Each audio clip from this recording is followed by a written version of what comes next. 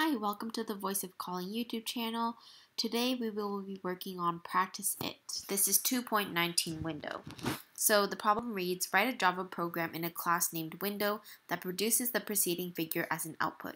This is the figure we need to create. Use the nested for loops to print the repeated parts of the figure.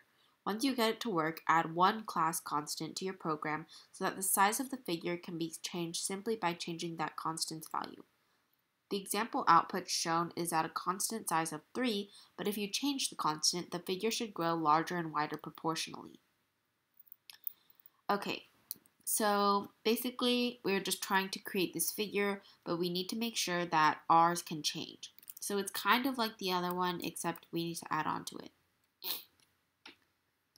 So here I just made a static final int because we need that in order to check if our code runs. That's the constant size that they're talking about.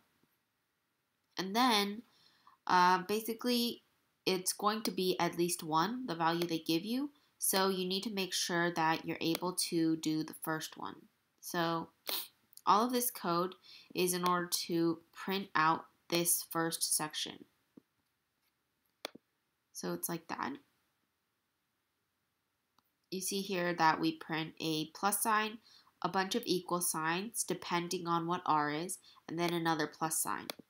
And then here we print out these lines a certain number of times. Here again it's R.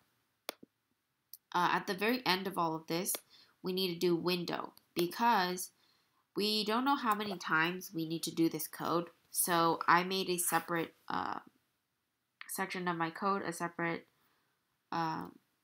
in order to make it repeat over and over again. So here is kind of the same code at the top, except it's in a different order because if you look here, we need to print this at the end. So we need one at the top and one at the bottom. If you repeat this part of the code 2 times, it's going to do this, but it's not going to print the end.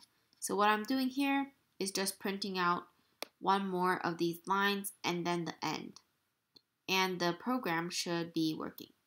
So here's the first part of the code once again, and then this part to make sure you get the end.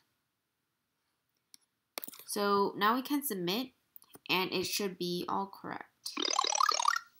Thank you for watching, and make sure to like and subscribe.